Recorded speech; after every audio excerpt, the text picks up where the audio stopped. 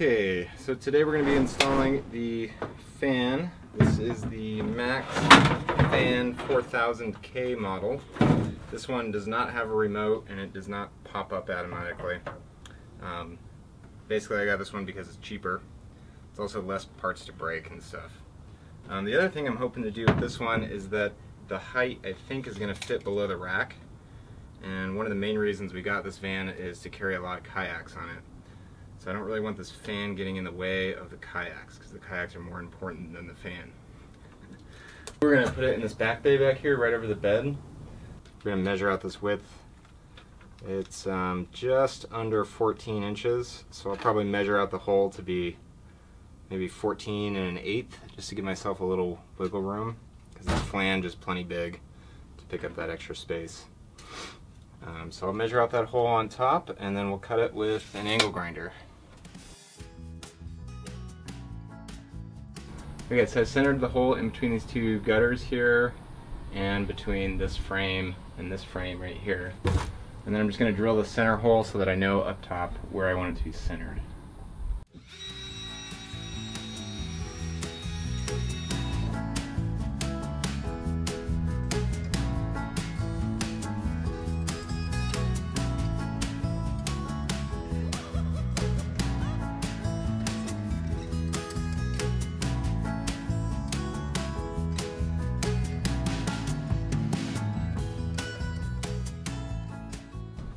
So I'm just going to use this box to catch all the filings.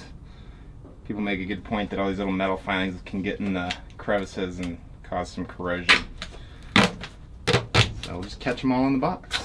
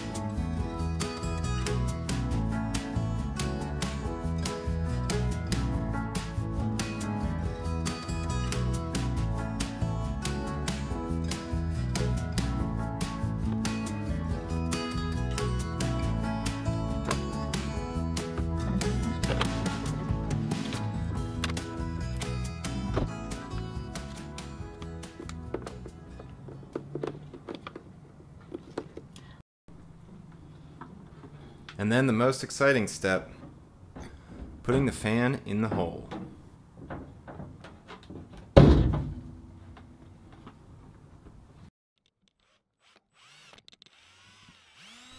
The flange has 12 spots that are marked for pre-drilling into the roof. This is for the 12 screws that came with the fan.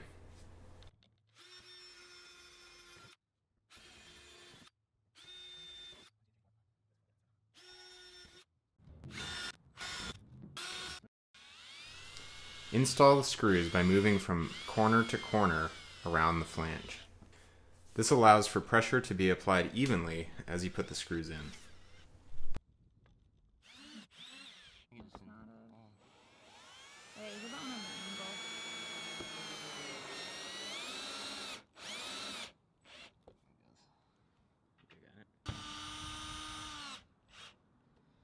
I ended up using a multi-tool to cut off the vent attachment points that are fabricated onto the flange. This would allow me to later cover the flange with 4-inch wide Econoline tape.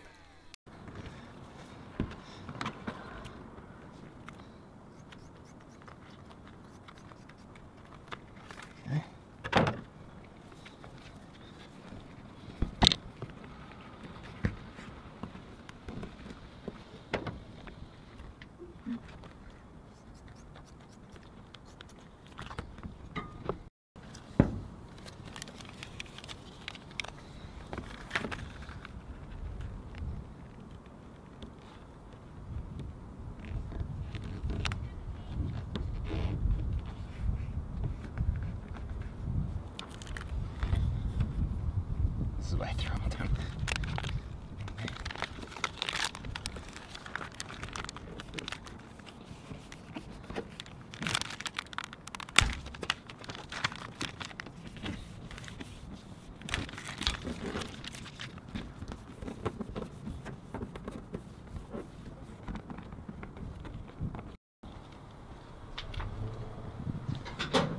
And there is the final product.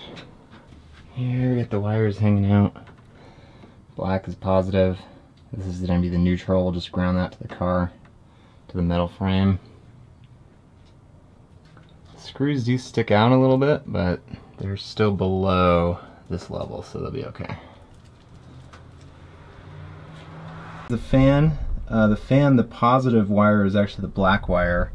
I've just kind of got things duct taped up for now until we get it paneling up.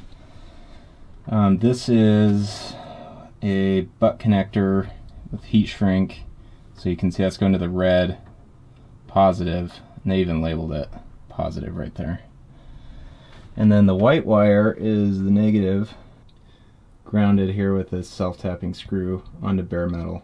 So you just got to sand down to bare metal, and then I just put a little dielectric silicone on there to keep it from rusting in the future. Thanks for watching, and be sure to subscribe for more Ford Econoline van building videos.